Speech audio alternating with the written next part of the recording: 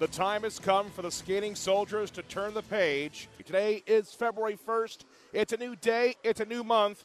It is a new approach for the Black Knights. Picks up possible 2-on-1 for the Griffs. Lambert, right dot, drag, save made by Kozlowski as the defensemen are dangerous for the Griffs right now.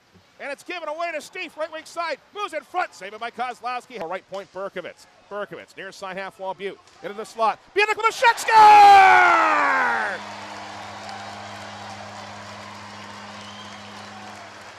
Colin Bielek, with a wrister from the slot of the right shoulder of Barcheski. 2:16 in the second of the power play. Buy me a burrito, Bielek. Army leads 1-0. Looks for help, goes back to the corner. Abdelnauer. Looks for Bielek, scores again!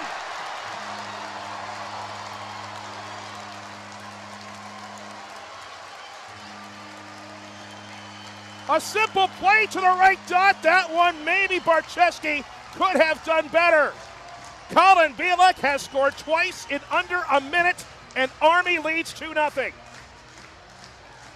Meanwhile, a collision on the far side half wall, picked back up by Milleragni, thrown in front, save made by Kozlowski. Near side half wall, Susie, down low. Wilson, jam, save, but Susie with a rebound, puck is still loose. Susie tries to backhand it, it's off the line.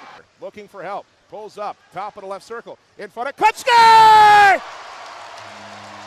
Well, I thought it was Daniel Hyder, but he says immediately, nope, not me. Mason Kruger is going to get credit for it. Daniel Hyder's been snake bitten for 2 months. He does not get credit for the goal, but he set up an awesome screen in front of Barcheski. Zimmerman, right circle. Throw it in front, Susie with a shot, score!